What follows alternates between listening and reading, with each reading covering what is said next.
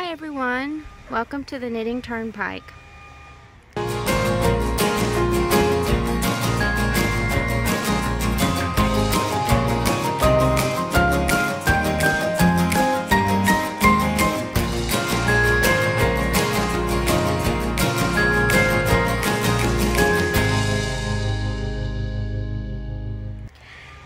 Today I'm going to show you another finished project. This is the Twist Mystery Knit Along Shawl. Pattern is by Lily Go. It was knit in a gradient yarn. I don't know if you can see how it goes from a light pink to the gray. This is a size 2 in the shawl. I think it went up to size 4 or 5, but I only had enough yarn to do a size 2. And when you get up closer, you can see how this shawl was knit with beads and these gorgeous hematite gray beads in here. And you can see this pattern is really gorgeous close up. It has all these beautiful cables and ribbing.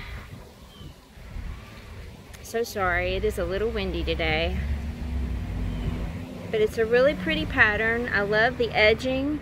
The edging has all this intricate lace and all these beautiful beads in each little section here. As you can see, as it goes up, it has all these cables and beads, and it's just a really beautiful design.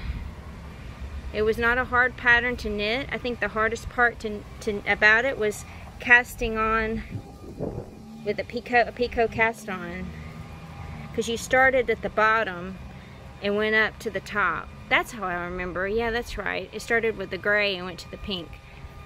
I remember it now. Anyway, again, this is by Lily Go. If you like this video, I would really appreciate it if you gave it a thumbs up. And if you would consider subscribing to my channel if you like this kind of content. That would just make my day. I do have a video about how I knit with beads, and I'll put the link over here for you to access that if you're interested in that. And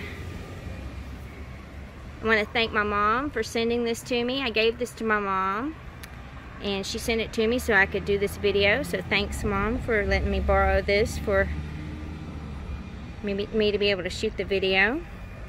You can see the beads add just enough little sparkle to it to make it beautiful and interesting. And it's really a longer, skinny wrap, kind of like a scarf, but it's a shawl with all the beads and the delicate designs and everything like that. So anyway, thank you so much. Hope you've enjoyed this video, and we will see you guys next time.